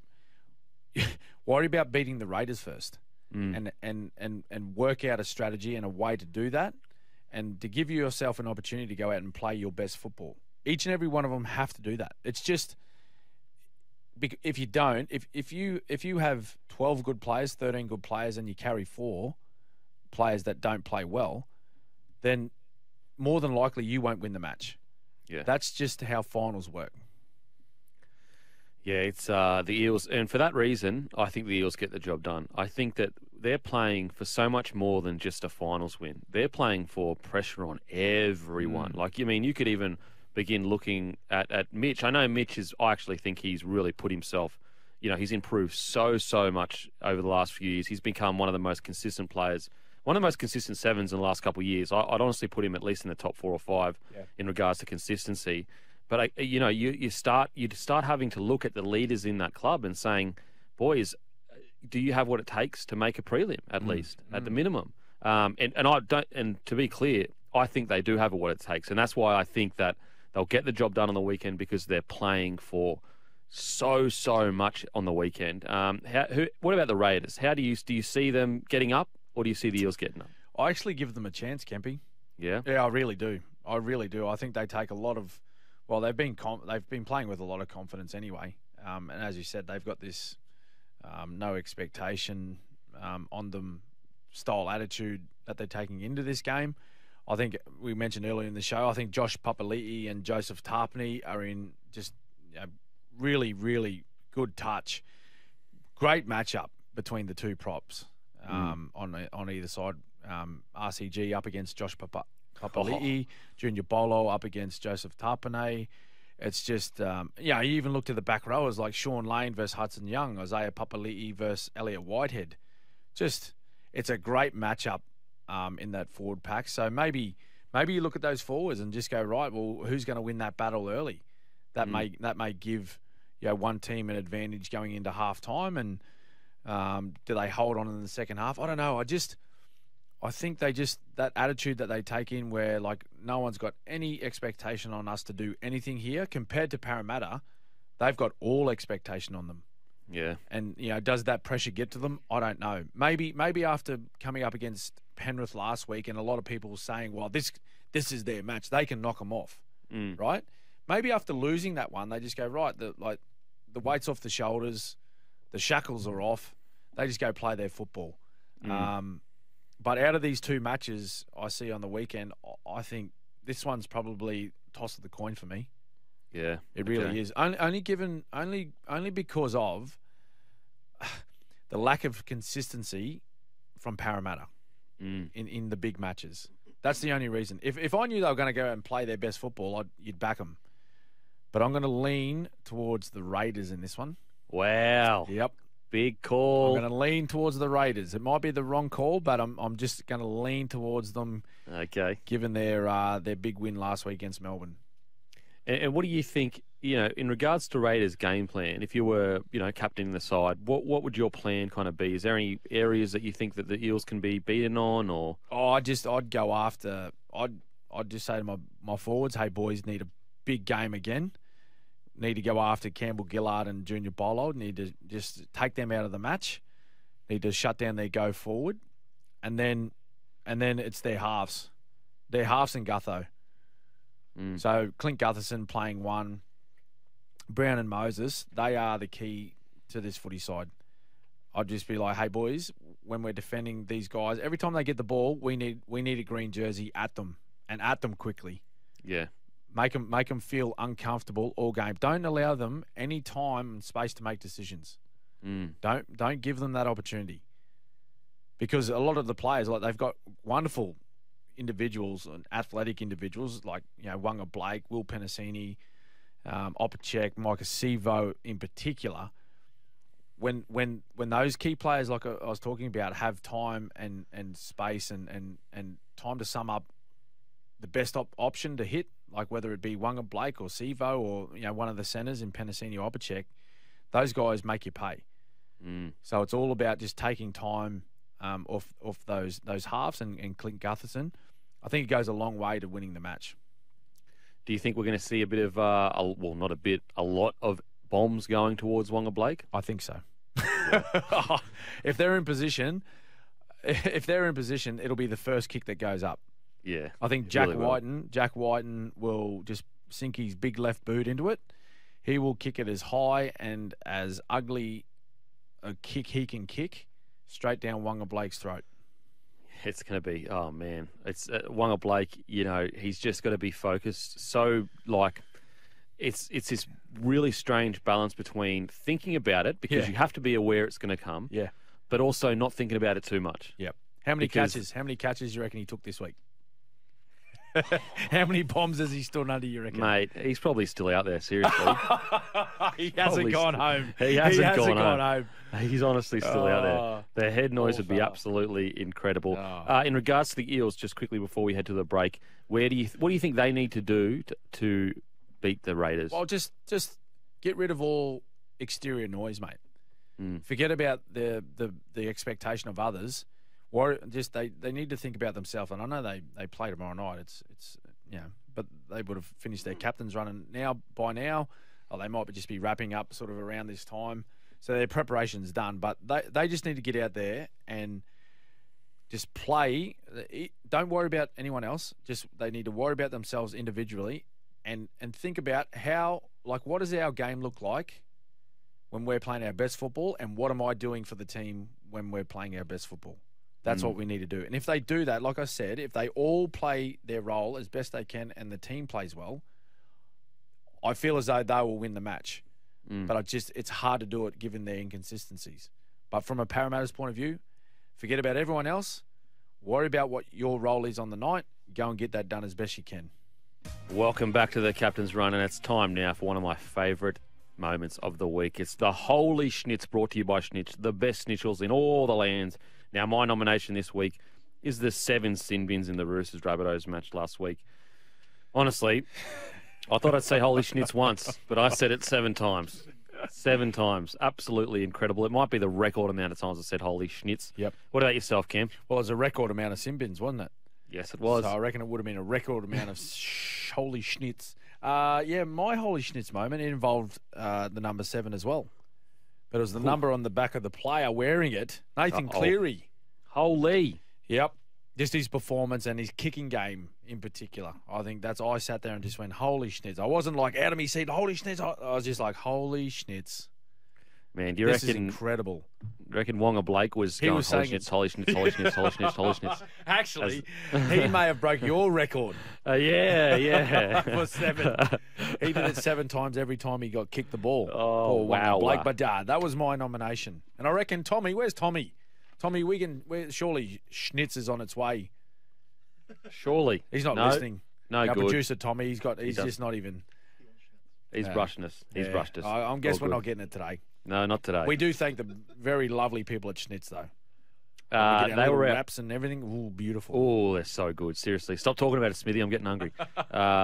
They were our Holy Schnitz sporting moments, thanks to Schnitz. Got that winning taste right now? Schnitz. Handcrafted schnitzels made fresh and made just for you. Welcome back to the Captain's Run with the great Cameron Smith. You can download the SEN app. You can follow us at SEN League on Instagram.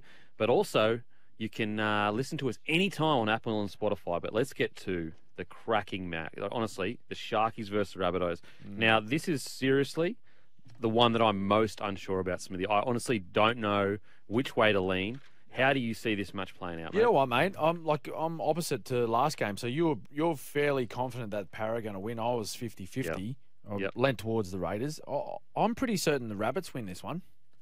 Wow. Yeah, I think they do. And I do that. I make that assumption off the back of the games played in the weekend where they looked pretty silky. When they started playing footy, they looked pretty silky, particularly with the ball. And they were able to score, some pretty good points against the Roosters, who, they're quite a good side defensively. And then I looked at the Sharkies, and we mentioned this earlier in the show. They conceded 32 points at home. Wow. And they're home dunghill. So I think that for me. I think that just points towards the Rabbitohs.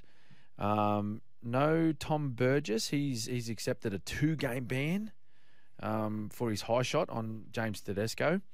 Michael Cheekham comes in to replace him on the bench. The Sharkies, they're unchanged from their lineup from their loss to the Cowboys. Although Dale Finucane, he escaped with a $3,000 fine with a crusher tackle. I think, mate, I just think the Bunnies will be too good here. I really do. I really think they'll be too good. Plus, when you think about the Sharks now, I know it was a very physical. It was a physical battle, the Rabbitohs Roosters game, and a few of those boys will be sore, but it's just they've dealt with that all year. Think about the Sharks though. Yeah. They played a 93-minute match. Wow, 93 minutes they played. I think Brayley made something like 63 tackles. Yeah. So at some stage in this match, like they'll be up for it early, but if South can have a decent quality, if they can have some quality football and they have a fair share of the ball as far as their possession is concerned, I think you might see a few fatigued Sharkies players in the back end of this match. Well, I mean, I'm so excited, and this is actually our match of the round, and we do that thanks to Suncorp. Get your award-winning car insurance now with Suncorp. 7 years in a row. 7 years in a row. But let's get back to it. This is going to be the match of the round for us. Look, I absolutely see where you're coming from in regards to Sharkies, the 93-minute game. And yes, the South Sydney Rabbitohs, it was a brutal game, but, I think the brutality was more, a few head highs here and there, and, outside of Teddy and Tom Burgess, there wasn't really, and Tokiaha, but he came back on. There wasn't anyone that got Crichton, but he's not playing. Significant head highs. So I agree in regards to freshness. I don't know. With the Sharkies, I just feel like there's something about Fitzgibbon and the way I think he's going to be able to get the boys up for this match. And I think Nico Hines is just in such good touch. Yep. He was classy, wasn't he, Kempy? Yeah, incredible. He and Moylan, they put on some nice tries for the Sharkies in that loss. And that's what I was saying. It was a bit of a seesaw game where they looked in control, and then the Cowboys would score a couple, and then they looked like they were the team with all the momentum. And it took, to be fair, it took all the way up to the last, it was after the siren when Val Holmes had to kick the conversion to take it into extra time. Yeah. I cannot go past how they conceded so many, there's no other way to put it, soft tries against the Cowboys. And now to look across the other side of the park this week, and you're looking at guys like Cody Walker and Damien Cook, the man that starts at the ruck. Tom Dearden made line breaks from dummy half. Imagine what Damien Cook can do if the Cronulla Sharks middles aren't on defensively. They're just... and last week I thought Lachlan Ilias was so good. Yeah, he was strong. You know what I mean? The other guys take the spotlight. Cody Walker and Latrell Mitchell because of who they are and their profile, their standing in the game. But I thought Lachlan Ilias was so good last week on both sides of the ball. So defensive, he was great. He was strong with the football. He made good choices with his passing game. He ran a couple of times. He had a great kicking game. I don't know. I just feel as though that these guys are taking in a fair bit of momentum into the match, and that their attack, if they get their attack on and they hold the ball, I feel as though that they just win. It's just straightforward win for them. Wow. It's the thing with the Sharkies that I do like is that, although they leaked that many points, I just feel I love their mental toughness in that game. They just refuse to break. There were a lot of, as you said, it was a back and forth game, and I feel like there were a lot of moments where either side between the Cowboys and the Sharkies could have just said, you know what, we've lost momentum, we're done. Towel in. But what I loved about it was this toughness of till the dying seconds they didn't break, and yes, they leaked a lot of points, which is definitely not a good thing, but if they don't have a man go to the bin, do they get the win? I'm not sure. I'm really I'm going to stick with the Sharkies just because I've already said that I'm going with the Sharkies. Yeah. Now, where do you think the Sharkies? Let's say the Sharkies can get a win. How would you, as a leader of that team, how would you get the win if you were playing for them? Well, I actually spoke about this in the call during the game, and I felt as though when they went away from their direct hard running, and their sets where they looked organised. Okay, they looked organised. They knew exactly where they needed to be on every tackle. That's when they looked their most dangerous. It's when they looked their most content playing that way. I think when they get into this style of footy where people go off, they go a little bit when each of their players, they may go a little bit rogue and go, oh, look, I've got space over here and I'll run 20 metres cross field and then I'll try and dig in here and then, oh, actually, I've got an arm free. I'll try and throw that one out the back door. The next person thinks, well, I'll do the same. I'll go cross field. I'll try and beat a couple of tackles and then I'll get an offload. I think that's when it gets a little bit messy for them. Okay. I think if they stick to their game plans and they play a style of footy where they go run hard, and it's not just one out runs. Like I mean when say Nico Hines or Matt Moylan, they get the ball off Brayley, they take a few steps forward, take their big forwards onto the ball, get them over the advantage line, and let's just say one of their big forwards digs into the line like a Toby Rudolph, who started the game fantastic. Oh, he and Royce without Hunt, a try. Yeah, well, that's what I mean. Like he and Royce Hunt were great. Like when they looked their most dangerous was when guys just ran straight and hard into space, and they had intent, they had purpose about what they were doing. When they went a little bit sort of, like I said, when they went a little bit rogue and thought, I can see something over here, I'll try and do something over there. That's when they got out of their structures and they started making mistakes.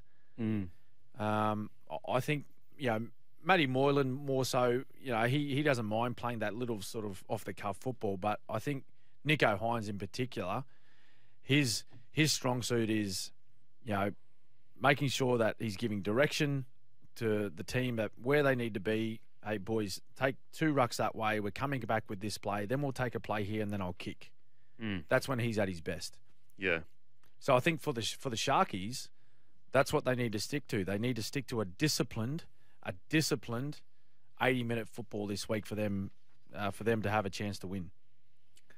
Yeah, it's really interesting because when you look at it, Hines is it's his first year as a 7 leading a team around. Yeah. And so, maybe that is their Achilles heel is the fact that he doesn't have experience. Like, look, let's be clear. In my opinion, he's the Dally M of the year. I think he should get it. Yep. But maybe that's the small part of his game that he just doesn't have the pull yet to force players to go, when I say to do something, you do it. Well, off the back of his season, Kempy, like they should have that trust in him to say, well, okay, he's our number 7, he's our general. If he says, hey boys, this is what we need to do, you go and do it. That's what makes good footy sides, is that everyone understanding their role in the football team. Like everyone's not the playmaker. Every player's not the man that's going to have the final pass to send someone across the try line. Sometimes your role is, hey just get the ball and go forward for me. Go and make 8 metres for me. Get down on the ground. Get up and play the ball as quick as you can. Build some momentum for the footy side. Get some field position for us, and we'll go do the rest. So I think they need to. If you look across the season, and Kempy, you're saying that Nico Hines is your Dally M Player of the Year. If he's played that well, surely his teammates are looking at him going, you know what? I'm going to do what this bloke tells me to do because positive things will happen if I do it. It's really interesting in regards to, people might think, well, of course you would listen to the half, but you'd be surprised how many people get a rush of blood and they think, oh, there's a hole there, I can make a line break, and they're thinking about themselves. It recalls like Wayne Bennett used to always go, I don't care how many metres you get in kick returns, you need to get me to the middle of the field. Yeah. There would be times where people would go, like, here's a good example, is like sometimes Darius would crab across the field and people would say, like, Darbs, why is Darius crabbing across the field like that and not, running directly into the edges where there's a bit of space? Yep. And it was all about, okay, maybe you don't get the raps because as a winger, you're doing what the coach says, but the coach notices that and so does the half, because now the half is in the middle of the field returning the ball. It's so much easier to get out of your own end, and it just kind of furthers the point in regards to your Sharks analysts. Yeah. Well, that's right. It's just it's all about it's not about personal glory or anything like that. Like it's about team. Like they're playing a team sport, so do what's needed for the team. What you try and do is play your role, so that it allows other players in the team to bring their strengths to the side as well. Don't just go out on this like limb and try and do it all yourself, because it's not how the game works. You need to be able to complement each other to help each other play the best team game you can. Because if you do that, then you're a really good chance of winning. And just quickly on the Rabbitohs, Cody Walker has just I guess all of a sudden hit incredible form. 4 try assists on the weekend, and one of the try assists to win the game. The skill to hold it that extra second and throw it after the decision has been made. Do you think that, is Cody going to hit enough form to get into another grand final? Well, I think he can. Like, he certainly can. Like, he showed last year, with the run that they had in the back half of the year, that he can do that. And he's showing signs of that once more. And that's why I'm saying Souths win, is because they've got a couple of players there that can just really tear teams apart. They can. They can just... You can have a set defensive line. When you watch the Rabbitohs play, it doesn't matter who they're playing.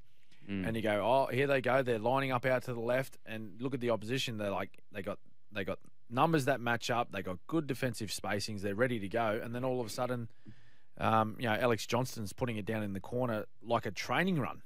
Yeah, it's crazy. Like a training. It's like they're jogging, and the defense can't do anything about it. They put under this spell where they start heading in field, trying to take men inside, and then all of a sudden they got a 2-man overlap. Yeah.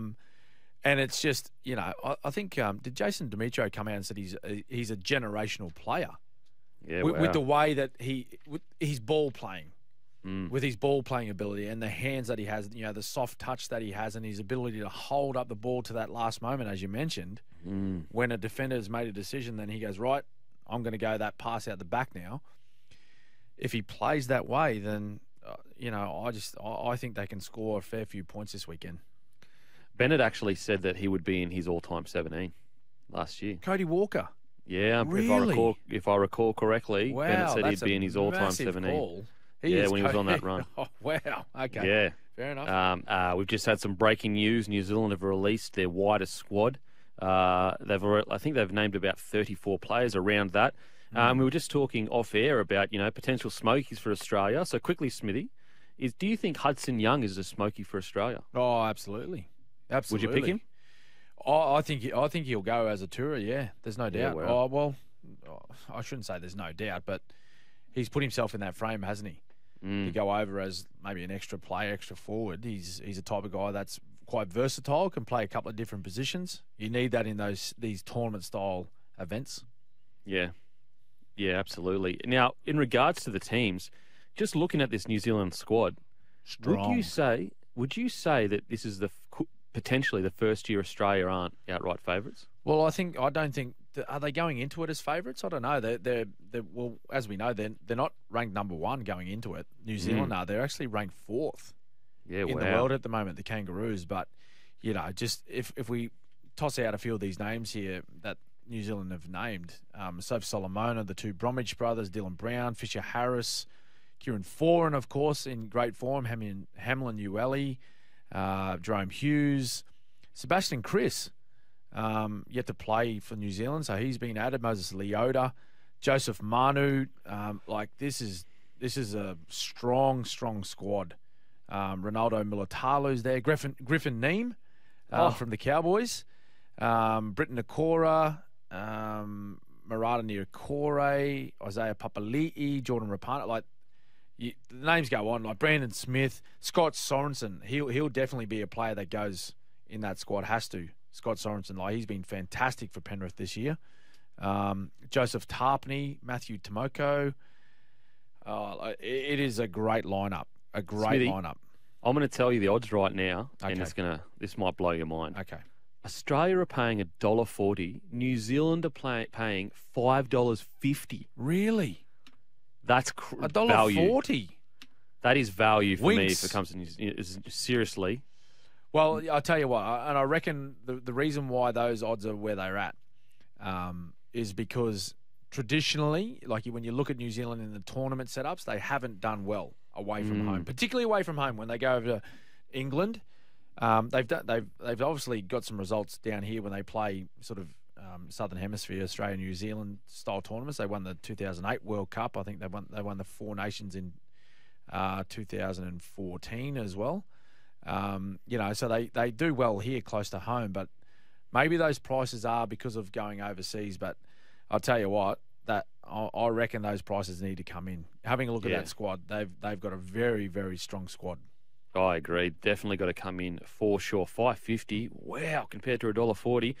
Welcome back to the Captain's Run with the great Cameron Smith. Now, just before we end the show, Smithy, let's go over the tips. Who have you got for game one? Game one, I am going to go... Oh, well, you said who? Para. I said Para. I'm leaning towards Raiders. Wow. Yep. Okay. Yep. Okay. The green call. machine. The green machine. The milk. Getting behind the milk. The milk. Now, game two. Who are you going? I'm going South here. Outright win, Souths. Wow. Big call. Yes. That only time will tell. Thank you, everyone, for tuning in, guys. Make sure to download the app, listen anytime. You can subscribe to us, Apple and Spotify. But most of all, make sure to give @SEN League a follow on Instagram. Thank you so much for listening, and we'll see you next week. See you next week.